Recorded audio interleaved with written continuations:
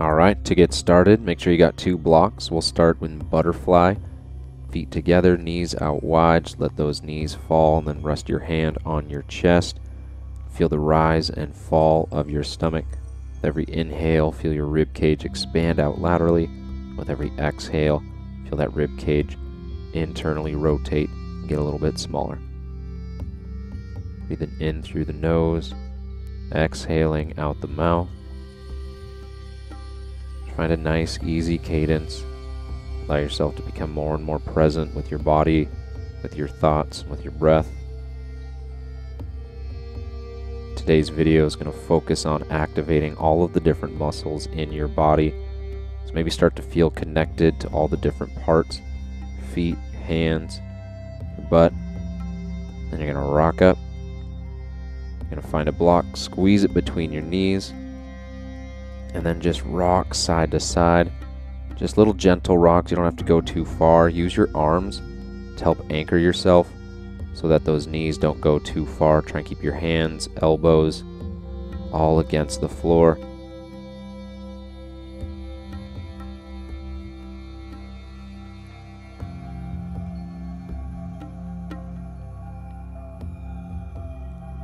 Then rock forward into a boat pose, so chest lifted, shins parallel to the floor. Reach your arms forward, starting to wake up the core and starting to activate in through the transverse abdominis. Then lower down into a hollow hold. Then lower down, find a glute bridge, heels into the floor, hips up. Starting to activate through the glutes and the hamstrings. And lower down, come back to boat. Make sure you got a nice easy breath. Then you lower down into hollow hold. Yeah, and you can reach those arms overhead. That's going to add a challenge for this hollow hold.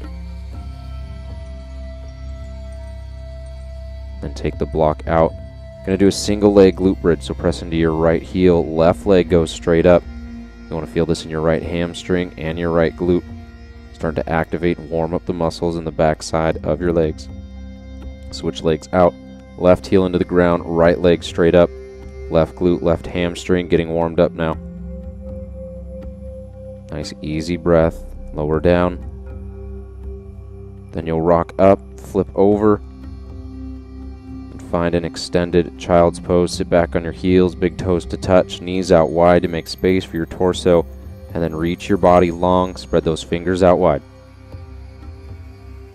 From child's pose, eventually make your way up to a tabletop position, shoulders over wrists, hips over knees, and then we'll go through a few rounds of protraction, retraction. So keep your arms pressed into the floor, straight with your arms, and then allow your chest to come towards the floor. And as it comes towards the floor, those shoulders come back. As you push away from the floor, you protract, puff up the space in your upper back. Just warming up those shoulder joints so that we can go into some upper body movements. And then we're going to go into some spinal segmentation. So really press the floor away, cat or camel your spine. And then from that position, start to wave your spine. Every single spine is a different segment. You see the chin comes up. Then as that chin comes down, hits the center of your chest, then that chest puffs up. See, the lower body's not moving just yet. It's last to come. Then that pelvis tucks underneath. Then you flow it back the other way. That low back starts to arch. Start to lose a little bit of that puff in your back as it flattens out. And then last to rise is that chin all the way up. Go through this a few times. Try and think 8 to 10, maybe even 15 seconds each wave through. Take this really slow. It's going to give you a little bit more control over the different parts of your spine. A little bit different from a normal cat-cow where you're moving as one from extension into flexion of the spine. This one's segmenting it out. From there, you'll find a downward facing dog. Press the floor away, alternate those heels. Knees can bend slightly if you need. Try and get those hips up a little bit higher.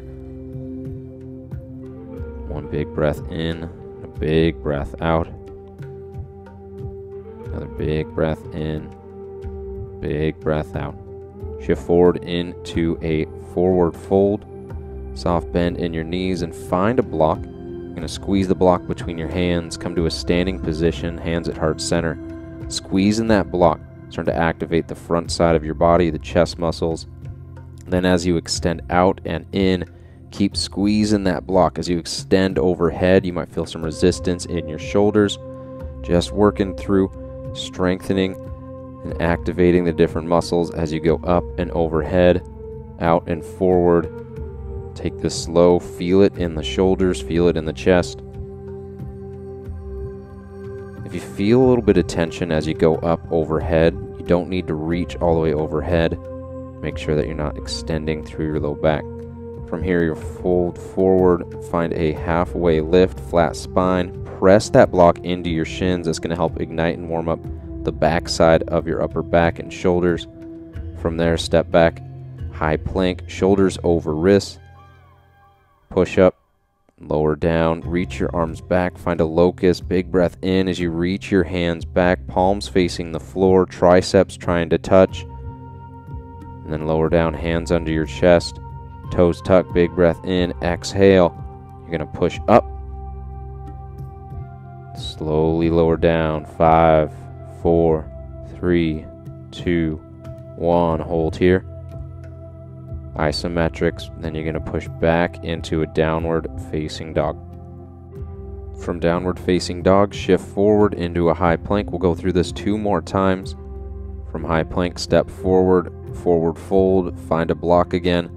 Then you'll rise, press that block with both hands, press it out, bring it back in, press it overhead, lower down, press it out. One thing about pushing overhead, if getting directly overhead is tough with your shoulders, just push up at an angle, almost as if you were doing an incline chest press. And don't let that chest flare, lower back arch as you're doing it. Forward fold, then halfway lift, press the block into your shins, isometric to help pull those shoulders down, get the lats working. Big breath in, exhale, forward fold, then step your feet back, high plank. Lower down to your stomach, reach your arms back, locust, inhale, lift, keep the chin down in line with your spine, pull your upper back, shoulder blades together, triceps coming together, hands underneath your shoulders now, tuck your toes, big breath in, exhale, strong concentric push up here. Then slowly lower down, 5, 4, 3, 2, 1. Now you're holding 90 degrees with the elbows, push up, downward facing dog. All right, we'll go through this 1 more time. From downward facing dog, step forward, forward fold, grab the block. Notice how I grabbed it long ways. You can do that if you want a little bit of a different squeeze with that block. Pushing out, pushing up overhead.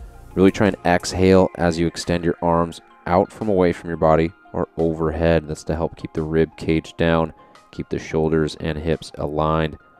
If you feel a little tightness, don't push through any pain. Then forward fold. Flip your block, and you're going to press it into your shins in this halfway lift, pressing the block into your shins to help activate the lats in kind of a isometric straight arm lat pull down. Then you're going to step back into a high plank, shoulders over your wrists, squeeze the quads, squeeze the glutes, lower down to your stomach, hands underneath your shoulders, tuck your toes, big breath in, exhale, push up, slowly lower down, 5, 4, 3, 2, 1. Hold it 90 degrees. Really activate in here. Stay strong. Then push back into a downward facing dog. Pedal out those heels. Take a couple rounds of breath in that downward facing dog. If you need to switch it out, grab some water. Now's the time. Then to get ready, we'll come into a forward fold, soft bend in the knees. And then come up to a chair, arms reaching overhead, feet hip width apart. As you can see, I'm almost in a 90-degree squat. Tuck that pelvis underneath. Make sure your low back isn't in too much extension. Then come up onto your toes ever so slightly. Then come onto your heels. You'll feel different muscles activating as you move your weight from your toes to your heels. Now come onto the outsides of your feet. Drive those knees away. Turn on your abductors. And then maybe pull those knees in. You're actually not pulling them to touch together. You're just trying to use those adductors and abductor muscles. Then step your feet back, swing your arms back, Just tapping that leg, really working that left side leg. Once you do 5 times here, step back into a high plank push-up. Inhale, upward facing dog. Exhale, downward facing dog. From downward facing dog, look forward. Setting up for chair again. Coming up into it. Sit in it a little bit. You got flexion in your knees, your ankles, arms sweep back. Tap that left foot back. Now you're working the right leg. We got 3. We got 4. Then after that 4th one, plant your hands. Step that left foot back into a high plank. Push up. Upward facing dog. Exhale. Downward facing dog. Now we're going to change it up. Going into this next sequence. Big round of breath in through the nose. As you lift your right leg, keep your hips square. Use that right glute to lift that right heel a little bit higher. Then drive that foot forward into a low lunge. Inhale, open twist to the right. Keep that left hand planted. Exhale, lower down. And from here, really anchor into that right foot. And then rise into a crescent lunge. So get deep into that lunge. Right knee over your right ankle, squeeze your left glute, soft bend in your left knee, lift that left heel. Arms reaching overhead, then you're going to hinge forward. More and more weight goes into that right leg. Then plant your hands, step back, find a side plank, right hand as your base, left arm reaching up. You can always drop that bottom knee down if you need to, but from here we'll go into a fallen star, so kick that right leg out. Pull that hip up a little bit higher. Then you're going to drop that knee in underneath you and lift the left leg so you can work the outer hip area. Ton of activation going on through this left side. Stay active. You're going to spin, come to a high plank, push back into a downward facing dog. Then we'll lift the left leg. Get that left heel high. Squeeze that left glute to get there even through both hands. Then drive that knee forward. Step your left foot underneath your chest, plant your right hand, inhale, open twist to the left. Keep the left knee driving in underneath your chest, then plant your hand. Make sure that left foot's really gripping in. You're going to want it to be strong here. And reach your arms up overhead, torso lifts, left knee over your left ankle, squeeze your right glute. That right hip flexor is going to get more of a stretch when you squeeze that right glute. Then hinge forward, more and more weight into that left leg. Then plant your hands, slide that left foot down. Left hand as your base, right arm reaching up. Side plank on the left side. Start to activate now through the obliques. Now you're going to stick that left leg out, fallen triangle. Then bring that left knee underneath your hip. And then lift the right leg. Now you're working through that right side of the hip. All you need to do is get that right leg out parallel to the floor and you'll be feeling it. Step back, push back into a downward facing dog. All right, from downward facing dog, take a big breath in, big breath out. You'll step forward, feet behind your hands in a forward fold, and then you'll find that chair again. This time sit in a little bit deeper, hands behind your head, elbows out wide. Feel like you're pulling those elbows back. You can also just rest them on your shoulders, almost as if you were in a front squat. We'll bring those hands together. Continue to hold here. Then you're going to sit deeper into a squat. Plant your left hand. Open that right arm up. Get through a little bit of thoracic, upper back mobility. Switch hands. Reach the left arm up. Then you're just going to sit down. Scoot your butt forward. And then come to lying on your back. We're going to start with some dead bugs here. Right arm, left leg extends while the opposite arm and opposite knee stay pointing towards the ceiling.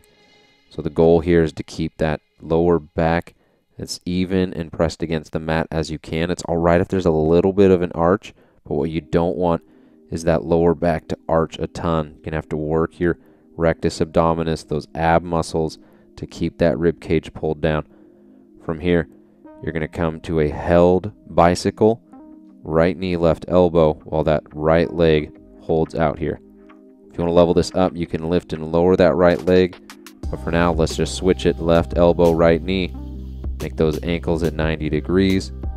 Holding here, left leg sticking straight out. We're just giving it 5 to 8 seconds on each side. Really good isometric holds.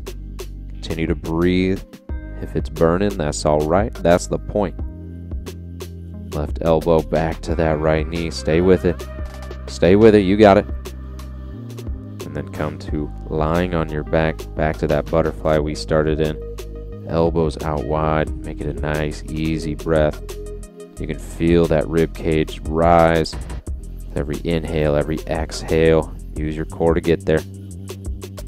Then I'll have you flip over, come back to a downward facing dog. Make sure you got your blocks out in front of your mat. I'm just putting one on both sides for this demonstration. So be in downward facing dog. Inhale, lift that right leg high. Exhale, step that right foot forward, low lunge. Then we're going to drive into that right foot. Find a one-legged mountain.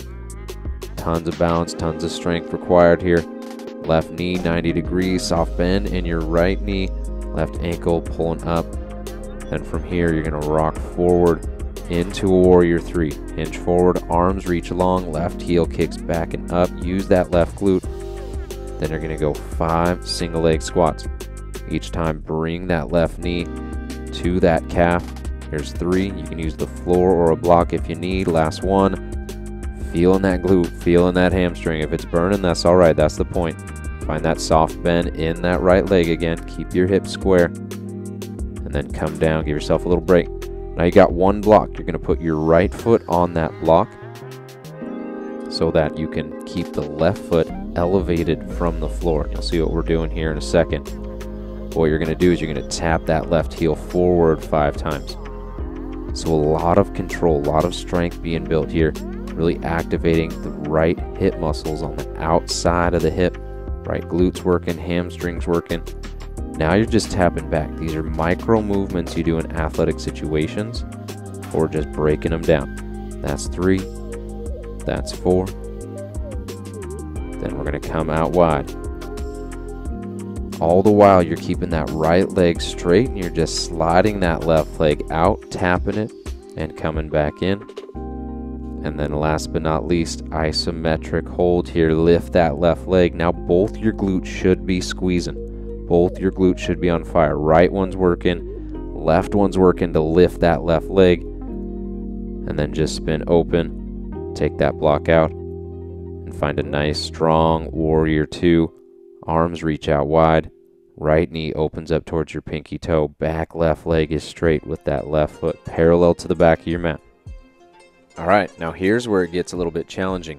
We're going to sit in this warrior 2 for about a minute. And what I want you to feel is all the different muscles that are engaged in here. And I also want you to feel how moving your body, little micro movements, little micro activations feels and makes this pose different. So feel like you're pulling your right heel towards your left heel. Feel like you're squeezing your adductors together. Feel like you're pulling that right knee away. Feel like you're pulling your belly button in. Feel what happens if you squeeze your glute forward. What happens if you just close your eyes and sit in your body here. Warrior 2 is such a familiar pose. We do it so many times in yoga, yet we can just go through the motions. We can just make it monotonous. We can make it the same. But just by being aware, you can learn to feel things differently. From here, spin open into a big star. Reach your arms long, feet parallel to each other. Then we're going to Skandasana, side lunge into that right leg. Really feel that right knee over that right ankle, working the outside of that right hip and that quad. Then you're going to spin to the left, find a low lunge, step your foot back, come into a downward facing dog. We'll do the same thing on the other side. Inhale, lift that left leg high. Exhale, drive that left foot forward, low lunge here. Make sure that that left foot's anchored in, feeling the toes grip into the floor. You're going to want it as you drive into that left foot. One-legged mountain. Got a little wiggle there. That's all right. Just come into it. Right knee at 90 degrees. Right ankle at 90 degrees. Find a soft bend in that left knee. Arms reaching up. Nice, easy breathing right here. Then you're going to exhale as you hinge forward into warrior 3. Soft bend in that left knee. Still right heel lifting up. Then we're going to do the same 5 taps we did on the other side. You can use the floor or a block if you need. Otherwise, keep those hands at heart center. And man, that left glute, those left hammies are going to be feeling it. Reach those arms long again once more. Continue to hold, really kick that right heel up. Then let that foot come down. That left glute might be singing a little bit. That's all right. Now we're going to find your block. Put your left foot on the block. And we'll do the same thing we did on the other side. Tapping that heel forward. 1, 2, 3, 4. Small little micro movements. 5. Then you're going to tap it back. Just tapping it back almost as if you were getting into a sprinting position or maybe a skating position. That's 3. That's 4. Just a small little bend to that left knee. Then we're going to tap it out to the right. You lose that balance, that's all right. Come back to it. Really anchor into that left heel. That'll help you feel it more in the glute as opposed to maybe the quad or the knee. Take it slow. Then last bit, lift that right leg. Going to get the right glute, right hip working. You'll also obviously have the left side burning as you lift and hold here. Then spin open, find a warrior 2. Slide that block out, we don't need it anymore. Left knee bent at 90 degrees, back leg straight. Reach your arms long, and we got a minute here again. Minute here to feel this warrior 2 on the other side. So many times in yoga or in life we're expecting what's coming next, what's coming next. It's all about being present in this present moment, in this position. If you can remove the desire to always expect what's coming next or always be thinking, oh, what's the next pose? What's the next thing I got on my agenda? And just be present in this pose. Be present wherever you're at with whatever project you're working on or whatever you're practicing, whether it's in sports or in yoga or at work. Just give yourself that ability to be present with whatever it is that you're doing and get into that flow state. So that's what we're working on here. If you close your eyes, you can feel it more and more in the body, playing with all the different activations in this position. Here for a little bit longer.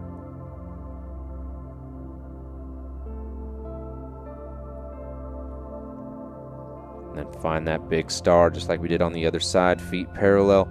Then you're going to slide to the left, side lunge into that left leg. Should be feeling that left hip, left glute, left quad. Then you're going to spin forward onto that right leg, step back into a downward facing dog. All right, a few more minutes left here from downward facing dog. Come down to your stomach. We'll do a few rounds of cobra. Little to no weight in your hands, lifting up through your chest, using your upper back to keep that torso upright.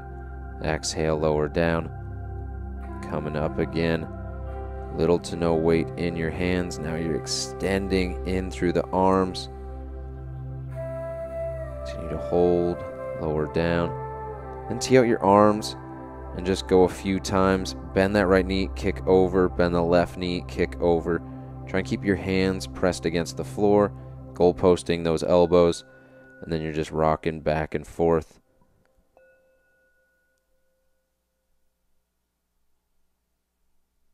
You can open up through the chest a little bit if you extend that left arm, pull the floor away, flip over to the other side.